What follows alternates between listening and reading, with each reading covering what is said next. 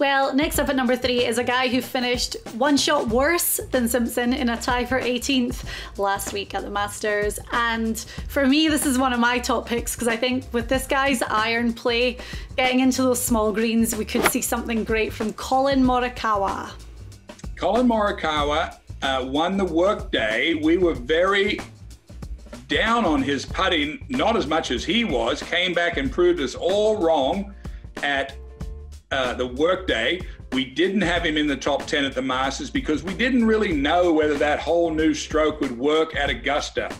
Okay, we were right, but here he gets to play on a real set of flat greens, and this is going to be a different week for Collin Morikawa. I think he saw enough out of his game last week, finished strong yesterday. I think he was under par, 3 under. So this sets up really nice for Morikawa.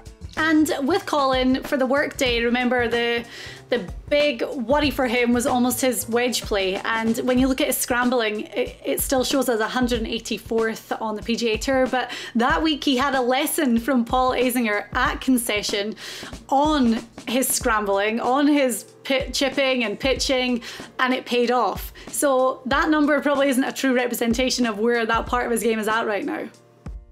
Well, don't forget that when you were putting poorly, wouldn't matter how good you chipped. If you didn't make the putt, then you're going to be poor in the scrambling. So we have to, it's a quick moving target. Sometimes tour players can be 150th, Diane. We see it all the time.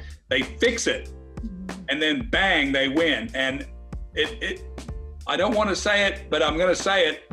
Sometimes it's as simple as that for tour players. When they fix what's wrong, they're off to the races.